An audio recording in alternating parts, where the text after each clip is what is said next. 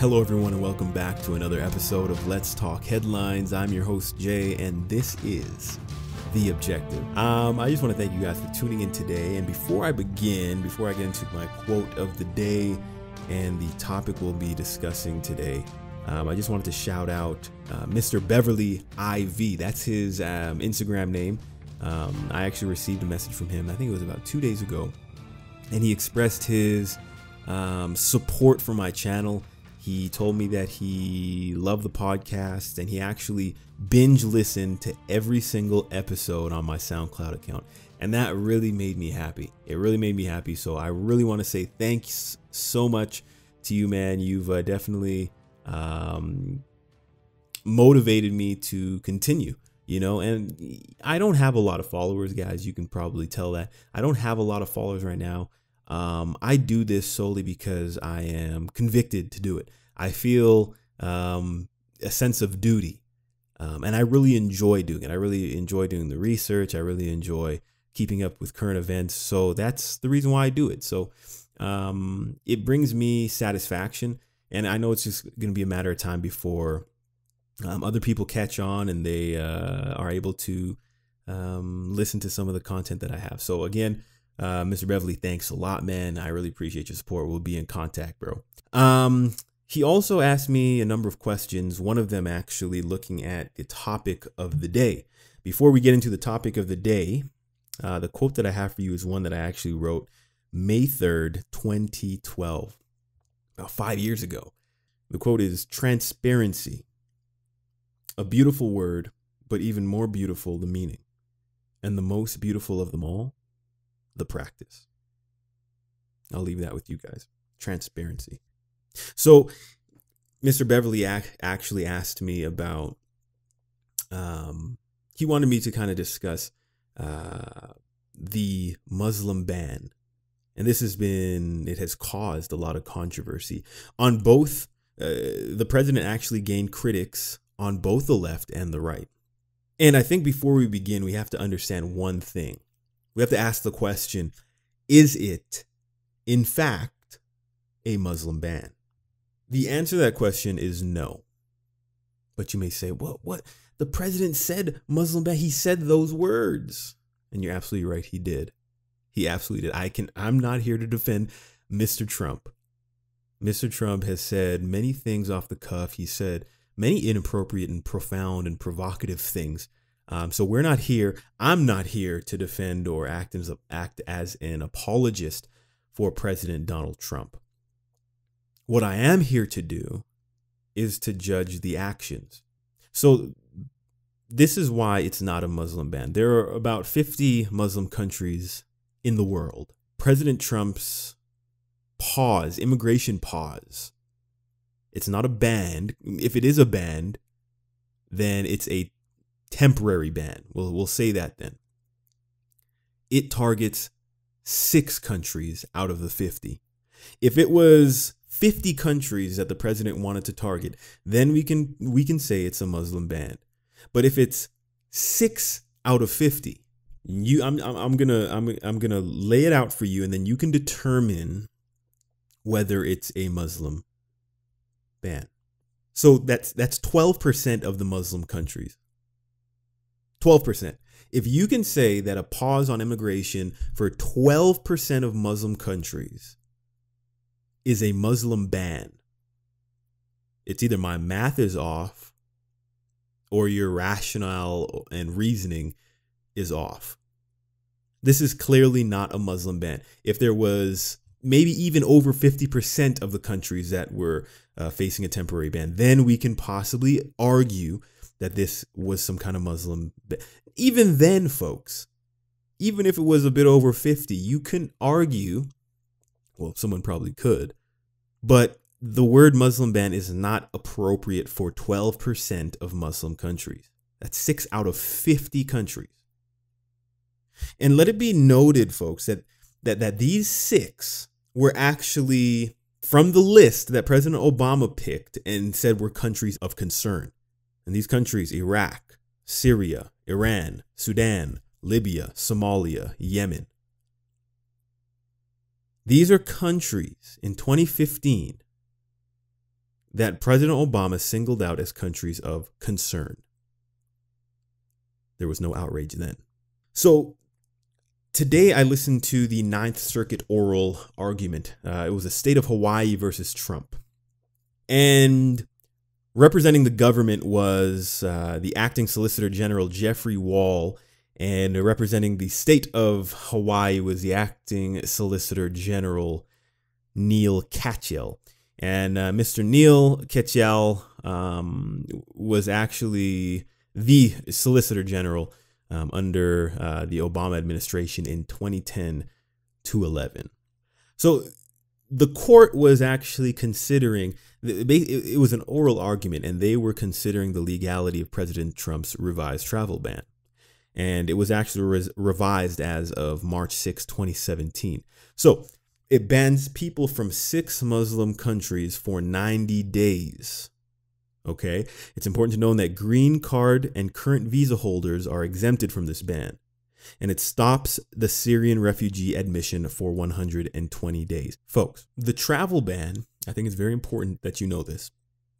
It is completely within the broad authority of the president. The president of the, let's establish this right now. There's nothing unconstitutional about this ban. Nothing at all. I want you to understand that both sides, at least the legal experts on both sides, understand and acknowledge that there is no constitutional crisis with what the president has laid out. Okay, that's point number one. There is nothing constitutionally unsound. Then you may be wondering, if there's no constitutional crisis, if it's constitutionally sound, then why are there court proceedings? Why are there arguments? Why are so many people not in agreement over this travel ban? And that's a great question. The only argument that the former acting Solicitor General Neil Katyal brought up was the bad faith exception. So what is the bad faith exception? So the opposition to the bill, they're arguing that the statements made by the president during his campaign and into his presidency may constitute that his ban is in bad faith. For example, discriminatory, racist, unconstitutional, so and so. And we'll get back to that. In the court, there were several cases that were actually listed and cited that gave credence to President Trump's ban, and basically proving that it is within his authorities. Because the way that legal proceedings work in law, there's a lot of interpretation that needs to be done with the law. It's very technical, and that's why lawyers get paid the big buck. So in court, a lot of the times you'll have certain cases in the past that are brought up because they kind of set a precedent. Okay. For example, they brought up a Mandel case. If I can get the pronunciation here correct, you guys know I already have a problem with this. But Klein's, it's it's Kleindienst. You guys pronounce that however you see fit. But it's that versus Mandel. And basically, the Supreme Court ruled 6-3 in this case. That the executive branch can deny non-U.S. citizens entry into the U.S. on a basis of a facially legitimate and bona fide reason. Meaning, and this is the reason why I bring this up, is because this was kind of the precedent that was set, proving that the president has the authority to do this. It was passed, it was ruled in a 6-3 vote that the executive branch can deny non-U.S. citizens entry into the U.S. on the basis of a facially legitimate and bona fide reason. Herein lies the big issue. The government is stating, yes, there is a legitimate and bona fide reason, and that reason is national security. The opposition is saying that the reason why President Trump wants to do this ban is not bona fide, it's not legitimate, it is racist, and it's in bad faith. The only justification for this bad faith argument that the opposition held was that President Trump made a lot of offhanded comments during his campaign and into his presidency. Some of these comments that they used to state that this immigration pause is in bad faith are as followed. So President Trump said, it's a lot easier for Muslims to immigrate than Christian refugees. That's one of the comments. He said he is going to be helping Christians big league. Another quote, total and complete shutdown of Muslim entering the United States. And then another quote he said is, I think that Islam hates us. These are an example of the quotes that the opposition is using to say that President Trump, his immigration ban on these 6 Muslim countries is in bad faith, and it's not constitutional because of that. And so Judge Paez, he asked, what if another president who never said any of these things that President Trump said was to implement this ban? Would there be an issue? Would it pass constitutional muster? And the opposition said, I think it would be different. Here's the thing, guys. And this is, I like that question from the judge. Is one of 3 judges. There's Judge Ronald Gold, or Judge Richard Paez, and then Senior Judge Michael Hawkins, all from the U.S. Court of Appeals in the 9th Circuit. And he said, if it wasn't Trump that wanted this ban, but it was another president, because on paper, the ban is constitutional. The opposition is arguing that because of the statements that Trump made in his during his campaign and his presidency, that's why it's unconstitutional. That's the argument, folks. And the opposition, Katyal said, I think it would be different. If it wasn't Trump, if it was someone else who wanted to do this ban, it would be different. But, and I really appreciated General, the Solicitor General, Jeffrey Wall. He's a very articulate, well-spoken, eloquent, extraordinary vocabulary, very smart and intellectual man. In Jeffrey Wall, he said, if you're going to try to psychoanalyze the president and make insinuations and make certain assumptions that cannot be proven, if that's going to be the reason why this this EO doesn't pass, and that means executive order, if that's going to be the reason why this EO doesn't pass, that is a very dangerous precedent to be setting. Because both sides have already agreed that on paper, the immigration ban passes the constitutional test. And it's actually quite easy for it to pass the constitutional test because the EO is actually aimed at aliens abroad and aliens to whom they have no constitutional rights to enter the United States of America. So it's very simple on that case alone that this passes the constitutional muster. And he says that if you cite the bad faith exception against the president in regards to this ban, then the onus is going to be on the accuser to prove that there was bad faith. And the only examples of bad faith are the things that the president has said during his campaign and into his presidency. And one thing that was very intriguing, I found, and very important for the listener, is that he says, if you're going to use the president's, this is what Jeffrey Wall says. He said, if you're going to use the president's quotes and sound bites from the president, this is not verbatim, you have to in turn consider everything that the president has said. For example, when the president said that he wants good people to enter the country, and a lot of Muslim individuals are entering and they are good people. Why aren't you taking that into consideration? Because it does not cooperate with the narrative that these Democrats have. Let me try to make this clear, folks. The Democrats acknowledge that on paper, the travel ban is constitutional. There are no qualms or no arguments about that. The only discrepancy and issue that is taken up by the Democrats is when you take into account the things that the president had said during his campaign, and some even say during his presidency.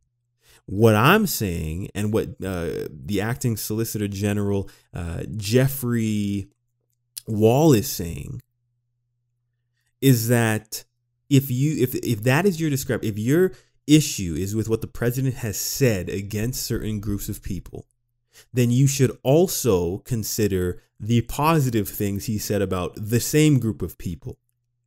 What he's essentially saying is that none of that matters.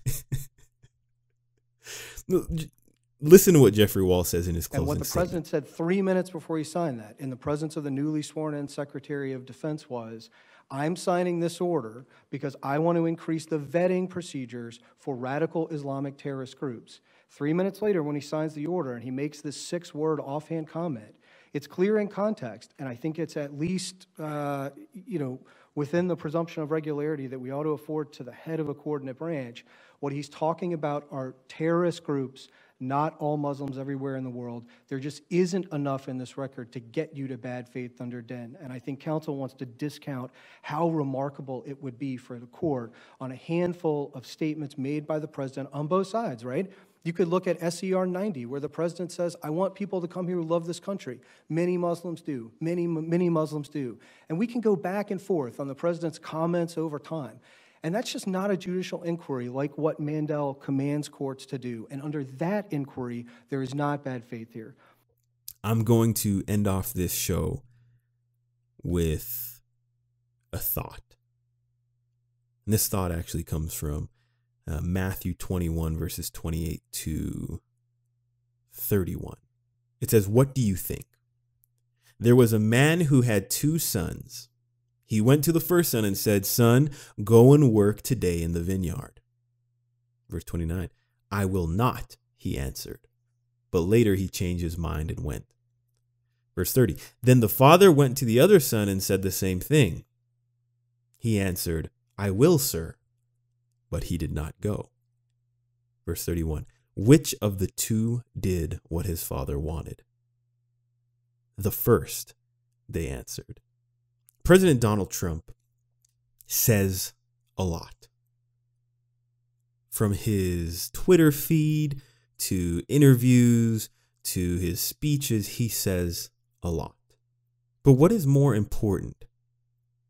What you say or what you do? I'm going to suggest to you today that we should all be judged on our actions.